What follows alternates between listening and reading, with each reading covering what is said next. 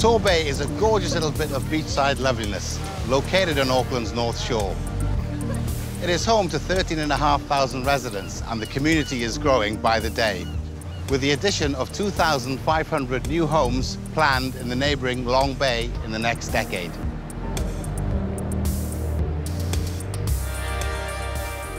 My father is from the island of Mauritius, and my mum is Welsh.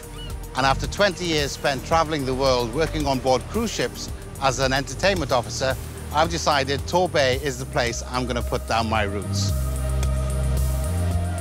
I'm just one member of a colourful community here, and in today's episode of Neighbourhood, we're going to find out exactly what makes this place unique. We'll see the way treasured heirlooms still influence the life of a young Japanese woman. Even though I love New Zealand, I still, in part of me, is Japan. Yes, I think it will never go away.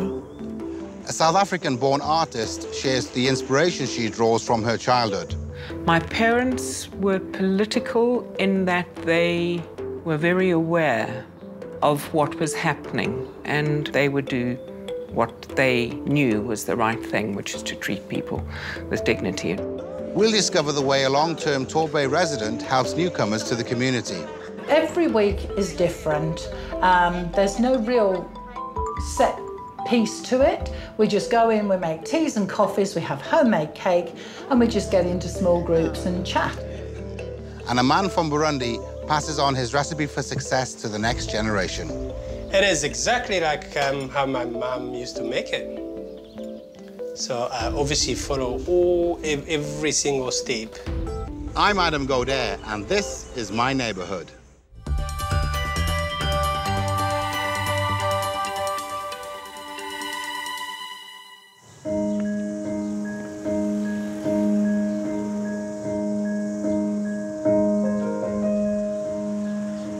Dad arrived in the UK in the 60s to work as a nurse. He was posted to a hospital in a small town in Wales, where he met my mum. She was just 17 when they married and had me. Dad was 11 years older. Now, Mum was one of 7. She was the only girl in her family of brothers. And not all the family were too thrilled about the union, if I was to be honest. Dad stuck out like a sore thumb in the small town of Carmarthen, and people would stare. But I guess it really wasn't the time or place where people celebrated their cultural heritage or embraced what it was about their family that made them unique. Torbay couldn't be more different.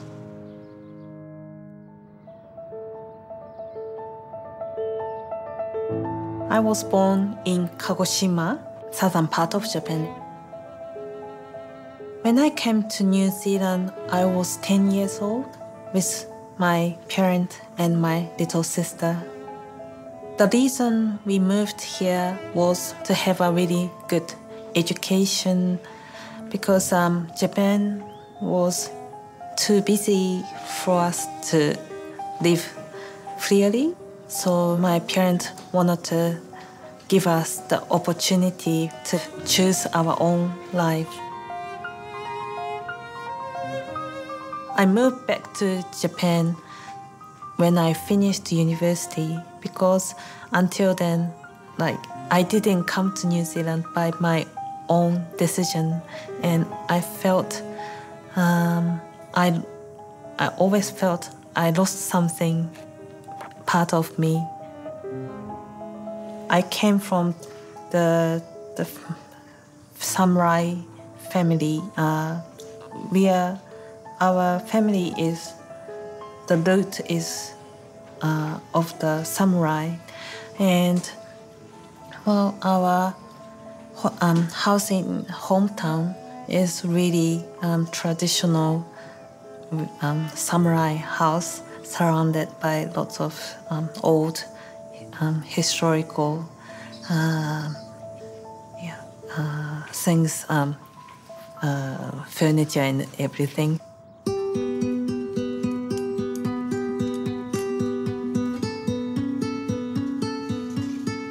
This is the bowl we use for special ceremony in New Year's Eve, and this we pour our special broth in this bowl. It's in our family for over 50, 60 years old and has the family symbols on the back of the lid. It's the picture of two butterflies facing together.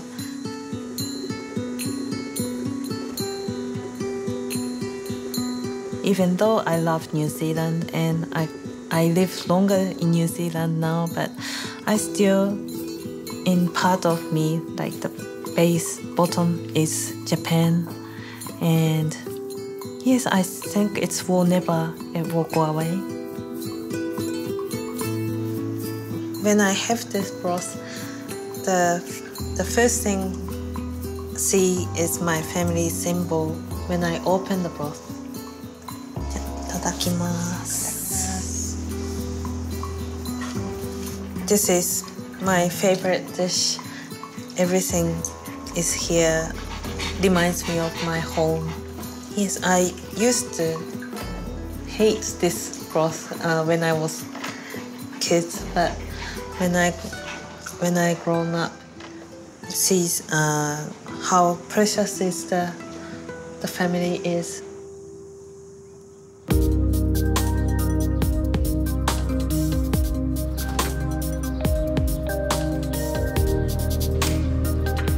We decided to start our own coffee shop, a coffee company. Yeah, my sister asked me to design the logo. And the first thing popped up in my mind was our family symbol, the two butterflies facing together. This is 4th year now this year. And well, the concept is about my sister roasting her coffee, and me, I'm the artist, so I do all the art. I meet different people at the cafe, and so many people are immigrants from all over the world, and it is really interesting to people talk about their own country. And yes, they come to New Zealand in different reasons, but they still, many of them still loves their own culture and country, and I'm the same, and I always wanted to keep remember and remind myself about Japan.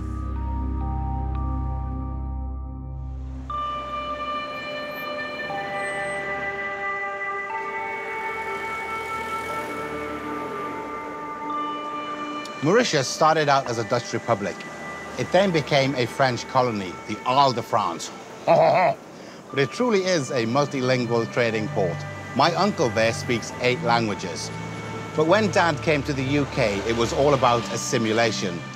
So Dad never passed on any of his languages he spoke on to us kids. So all we ever knew was English. My grandmother from Mauritius, who came to stay with us, only spoke Creole and Pidgin French, so we had 0 common ground. But I knew when she was cross because she couldn't get to the drawer fast enough to get out the wooden spoon. I don't think you really need words for that or figure out what's going to happen next. But I think it really hurt her deep down that she couldn't communicate with us in her loving and meaningful way, or have a conversation with her daughter-in-law about life. Language can be such a great barrier, or a bridge, especially when you're in another country trying to get to know people.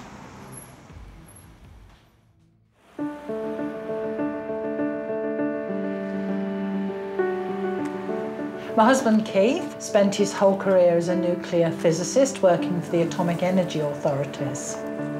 After he retired, that is when we decided to come here with the whole intention of leading a wonderfully retired, relaxing life. One of our sons had already moved here, so we'd been out several times on holiday, and then we decided that we would come, and one of our daughters came with us at that time. Subsequently, all the others have joined us here, and we all live in Torbay. When we first came here, we loved the weather, first and foremost. how clean it is and the multiculturalism. The area we lived in England was on the south coast, and it was very white and middle class, and I just loved all the different cultures and nationalities here. It made life so interesting. I became aware that other immigrants were not as fortunate to have the family as we had. And an instance happened when a Korean lady moved in opposite me, and I made a cake and a card and went over and said hi. And in subsequent days, we joined each other for coffee, and she said how lonely she was. English second language is very isolating. And it was because of her that I actually started the coffee group 9 years ago.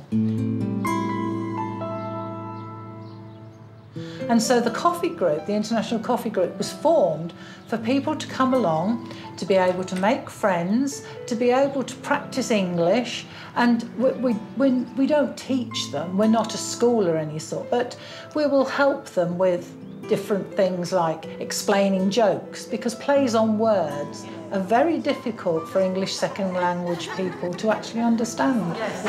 Danny had told me you had bought a house. I think Danny very, very like Lao, everybody, mum, everybody. They come along if they're new to the area. Just helps them connect with other people and make friends. We've got one lady this morning who has only been in the country 7 weeks from South Africa. How do you, if you haven't small children at school where you meet at the school gate, how do you actually connect with people and start to interface with others and make friends? So this is the place to do it. I'm not really from China, but we do take Chinese tea in Malaysia. No milk. No. And no sugar. And yeah, and no sugar. Just the tea leaves in the... Yes, you just brew the... And they have different types of leaves. Every week is different. There's no real set piece to it. We just go in, we make teas and coffees, we have homemade cake, and we just get into small groups and chat. Anyone who's got a hobby will bring their hobby stuff along, show and tell. We've all taken our wedding dresses along, our wedding photos, and shared them between the whole group because we're interested in each other's lives. I like to make people feel at home. So it wasn't that I come here to, you know, get new friends or what, but I want to come here to be a friend. Because when I first came, it's tough when you don't have friends. So I know what it's like when you're new to a country. It's sort of like a sister. You grow like a sisters, unite like sisters, yes. And you look forward to come together and have a chat with your sister. And happy birthday to you. Happy birthday to you. Happy birthday to you. Thank you.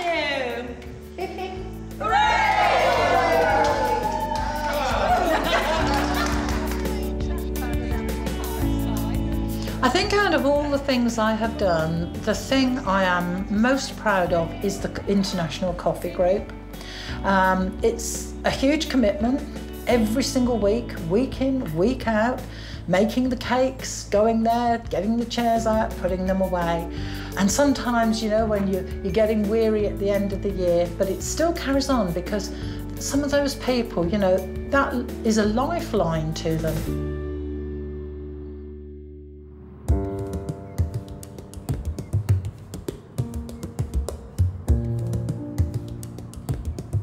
Kids can be quite harsh and quite cruel.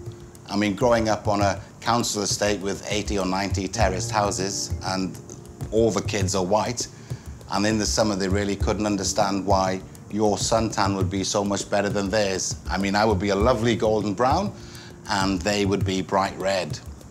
My parents split up when I was in my teens, around about 12, and I just think their cultural backgrounds just proved to be a little bit too much. I left home at the age of 16 and I had my own flat by the age of 17. And that was tough, you know, learning to cook, pay bills and survive on your own at such a young age. But I was always drawn to show business and entertainment. And for 20 years, I traveled the world working on board cruise ships as a cruise director, where I met my beautiful Kiwi wife, and she was a professional dancer in the shows. Sometimes throwing yourself into something creative can give you such a great perspective on life.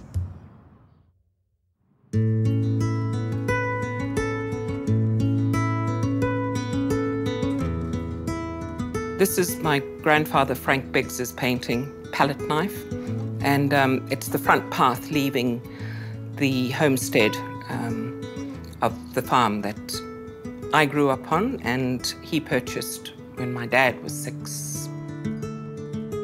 I was born in South Africa in a place called Graaff-Reinet, which is just about centre. Eastern Cape, semi-desert area, lovely. My parents were political in that they were very aware of what was happening. And my mother speaks of it, she spoke of it this way. She said we would sit and agonize at the fireplace, at the fire in the winter, for hours as to whether we should go, because they weren't in agreement with what the then regime was inflicting on the country. And so they agreed to stay and give the next generation the decision to leave if they so wanted to, but that they would do what they knew was the right thing, which is to treat people with dignity and respect, which they always did. They were good people, my mum and dad, yeah. We came to New Zealand in 1995, my husband and myself and our 3 children.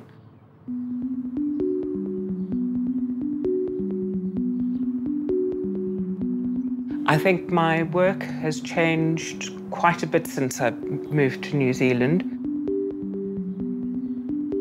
The light here is very different. The light in South Africa is clear, but it's not as crisp as here. I think where I was too, even in Johannesburg, there would be smog or dust. Dust, I think, would tone it, so you always had beautiful sunsets. You need dust in the air for your sunset, you know?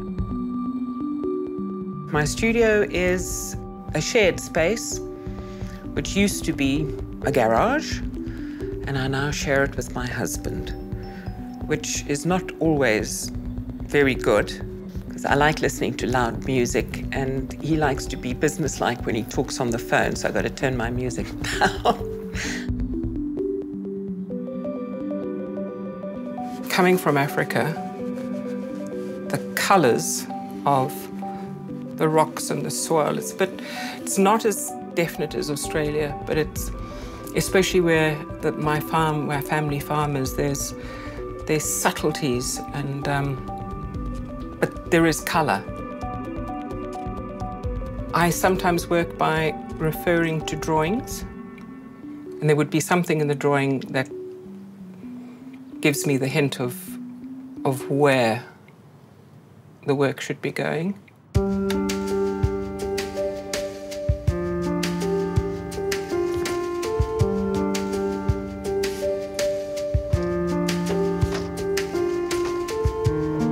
Yeah, I think art does definitely run in the family, with the twin sister who's an architect and an older sister who's a graphic designer, myself as a painter and sculptor, so it's all very much here.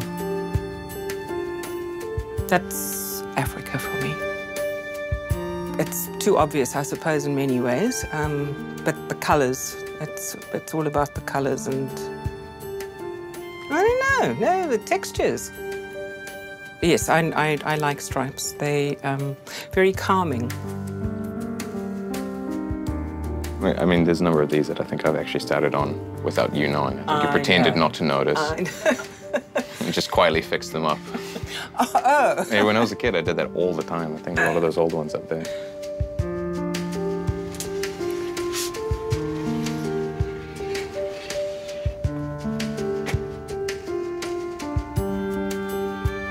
It was from my first solo exhibition. Horses and the Avenging Angel, and it was actually a very nice show. It reminds me of a documentary I was watching on cricket where Chris Gale talked about the significance of the Rastafarian colours in African culture. Okay. Yes. He was saying the green is for the land itself, the gold is for the gold that was taken, and the red is for the blood of the people. So fairly significant, I think. Isn't that interesting, how the different generations take different takes? Yeah. Would my artwork be different if I had a different background? Yes, I would imagine it would. In fact, I'm quite sure it would.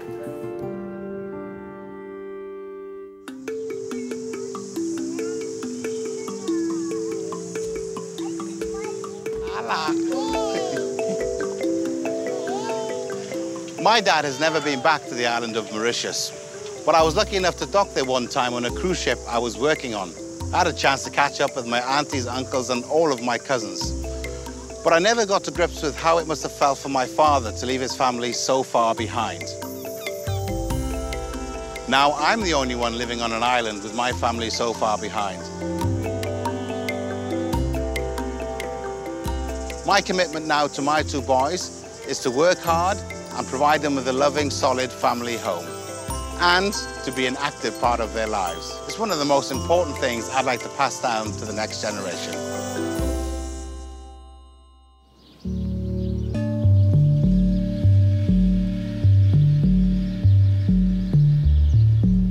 I was born in Burundi. It's this lovely country in eastern part of Africa. Life in the village was beautiful. You knew everybody in the village. People grew their own food. There was no such thing as a stranger in that village. Originally, I was a teacher. I used to teach children. And then I also moved on to working with conservationists. I worked at Jane Goodall Institute. Jane Goodall is a primatologist who started doing research on chimpanzees back in the very, very early 60s. Oh, Jane is one of those inspirational people, and it was amazing actually to be associated with her work. And she's got her way of conveying a message to people who don't possibly understand or who might resist in what she's about to say. I've got some of the photos from Burundi back in the days when we were looking after those orphan chimps. That's me with Keza only a few months after we got him to the center. That was quite precious there. I think it was one of those things where you question yourself, what am I doing which can help so that we can have a better environment to live in?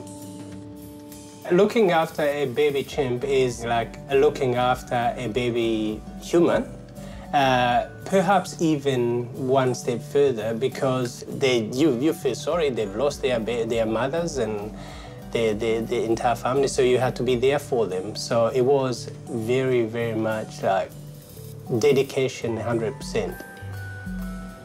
Now, that's a photo of Keza when I visited that sanctuary 6 years later, after he hadn't seen me, and he recognized me, and he came towards me by extending his hand, and I also extended mine, and it was quite emotional right there. I left Burundi when I went to further to do more, to learn more about conservation, and I was fortunate enough to go to UK. In Burundi in mid-90s, there were lots of political unrest, and there was a civil war, and people got displaced. I was unable to go back because of that prevailing situation in Burundi at the time. But I was also very, very blessed to come to New Zealand and started life in New Zealand.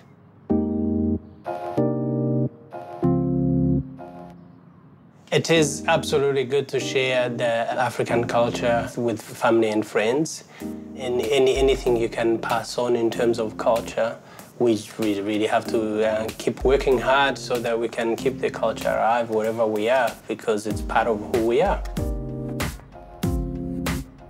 So we're gonna make ugali, which is cassava flour. Now, cassava is predominantly grown in the equatorial belt of Africa.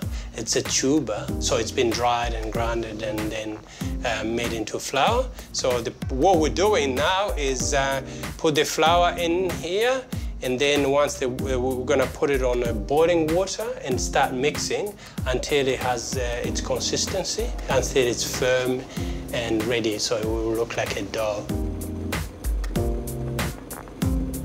You then start mixing, so we're kind of ready to mix. And you kind of ensure that you don't have too much heat in there. Essentially what you're doing is keep an eye on the consistency. Jamie Oliver style, where you don't have the exact measurement, throw this in and throw that in until you're happy with the consistency. And make sure that all the flour is thoroughly mixed and there's no lumps. It is exactly like how my mom used to make it. So I obviously follow every single step.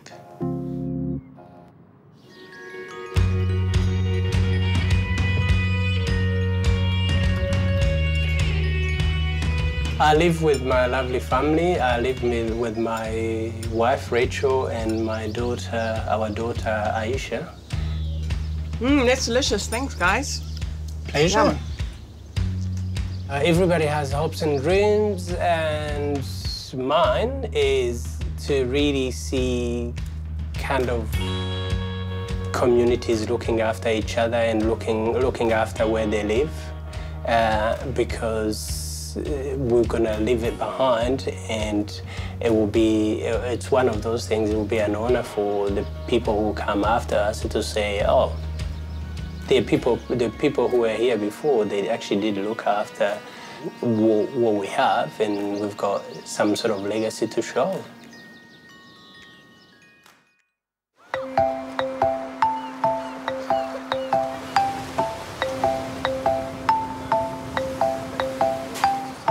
Torbay has been a fantastic place for us to put down roots. I mean, I really like the relaxed atmosphere, the community feel, and we have fantastic neighbours around us. The summers feel endless, and the beach is just glorious. It's wonderful for me to know that my kids are going to have an amazing time growing up here, that no one's going to ever give them grief for being different, and they'll be part of a diverse and accepting community. Torbay, it feels like home to me.